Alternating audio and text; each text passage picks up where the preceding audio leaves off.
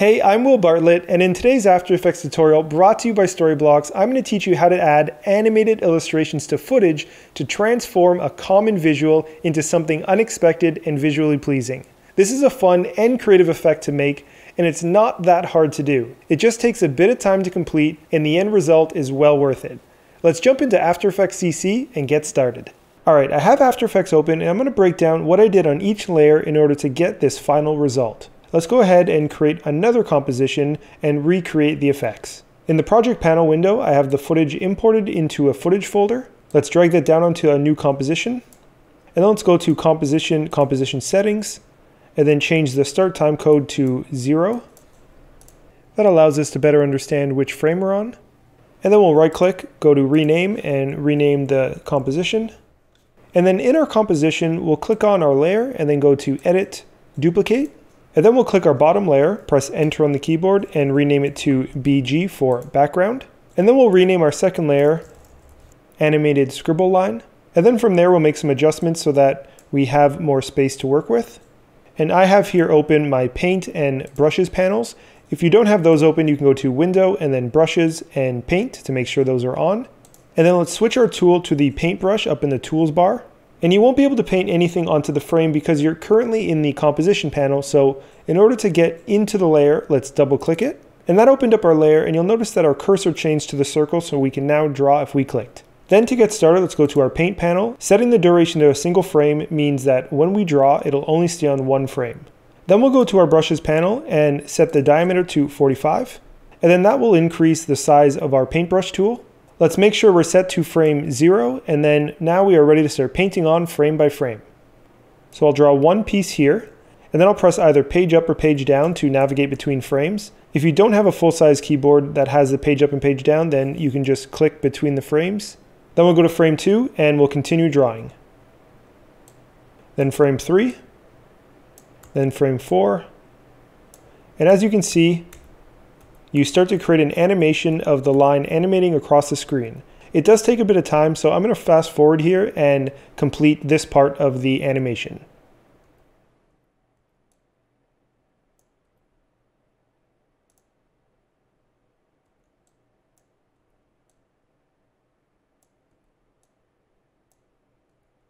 Okay, so I've animated that now. Let's go ahead and press N on our keyboard to trim our timeline to 2 seconds and 24 frames. Then with the layer selected up in our Effect Controls panel, and if you don't have that, it's Window, Effect Controls.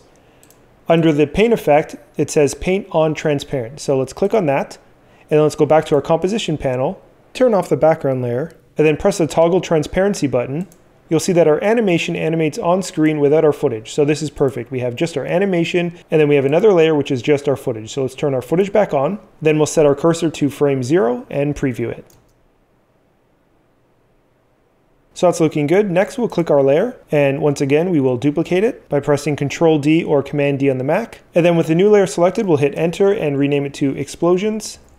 And then we'll remove the paint effect in Effect Controls because we're going to be starting over. We'll double click the layer to go into that layer so we can start painting again. We'll change our diameter to 19, and then we'll draw a dot. The next frame will be more of like a tiny little plus sign. And then the next frame will be slightly bigger. And we'll keep extending these outwards. And then at the end, we'll make them just a little bit smaller until they're just a dot. And then that will simulate it starting from the beginning, exploding outward, and then disappearing. Let's continue with a third one. I tend to always start with just a dot, head to the next frame, and just kind of build it up as it goes. And now that we've painted on 4 illustrations, let's head to the beginning of our composition and then preview it to see what it looks like. Alright, so that's looking good. Next, with our explosions layer selected, we want to make sure that the paint is set to Paint on Transparent. Let's preview that.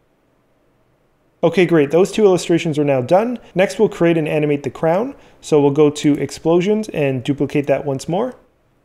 We'll remove the paint effect, and this time, instead of setting the duration to single frame, we're going to set it to right on. And what that means is when we paint on the crown, we only have to do it to one frame because it will automatically create 2 keyframes down here. And then over the duration of the keyframes, it will animate our illustration. Then I'll double click the layer and head to around 1 second. And then on this one frame, I'll paint on our crown illustration.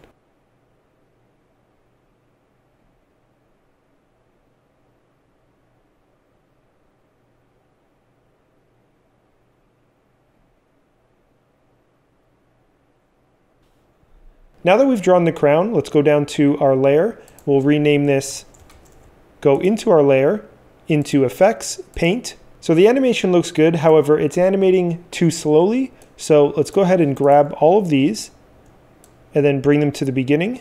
Let's hit U on the keyboard. That'll open up all the keyframes on all the layers. And then we'll drag our composition panel up so we can reveal more of the keyframes. Then we'll move the timeline cursor to about where we want it to animate in. I would say around 16 frames. And we'll drag these keyframes all the way to there. Now for the 4 dots, we'll highlight those. Then we'll move each one so they appear over time. That's looking good. And then I'd like the animation to end around 2 seconds or so. So in order to do that, let's take our first keyframe on these bottom 3 layers, go to Edit, Copy, and then Edit, Paste, and that will create the same keyframe here, and we'll do the same for these other layers.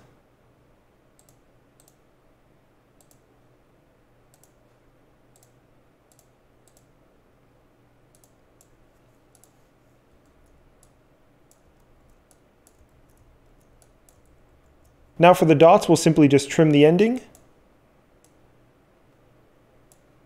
Okay, great. So the animation is good, except you'll notice that it's not tracked to the dancer's head. To do that, let's go to the 1 second mark where we drew the crown on. And then with the background layer selected, let's go to Window and open up the Tracker panel. We'll click on Track Motion. We'll zoom in a bit, go back to our regular tool, and then open this part up, and we'll also extend this area. And then we'll place the center X right on her nose. And this will be a great spot to track. And then we'll increase the search area for the tracker. This will help it track more accurately. We'll go to File, New, Null Object. And then in our tracker panel window, we'll click on Edit Target. We'll set it to the null object. Click OK. And then because we're at the 1 second mark, we'll need to track it backwards and then forward. So we'll hit the Analyze Backward button over here. Then we'll go back to 1 second and do the same thing forward.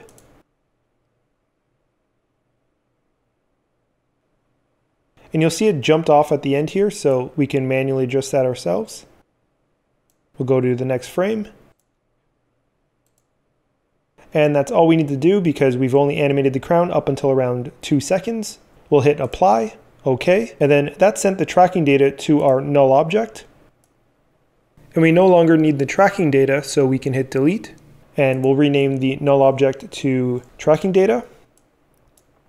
We can turn it off. And then this next step is very important. You want to make sure that when you attach the crown data to the tracking data here by using the pick whip, you want to make sure that you're doing it on the frame you painted in your animation. Then with the crown layer selected, let's go to Effect Controls and select Paint on Transparent. And now with the crown layer parented to the tracking data, it will follow her movement perfectly. All right, that's looking great. So the last step is to just add some color to this. So on the crown layer, let's go up to Effects and Presets, and we'll type in Fill. Then we'll drag it to the crown layer, and we'll set that to a color we want. And then we'll select the fill layer in the Effect Controls panel. We'll copy it, we'll select Explosions, and we'll paste it. And then the final step is to change this color as well, just so there's some difference between the layers. And let's preview the final result.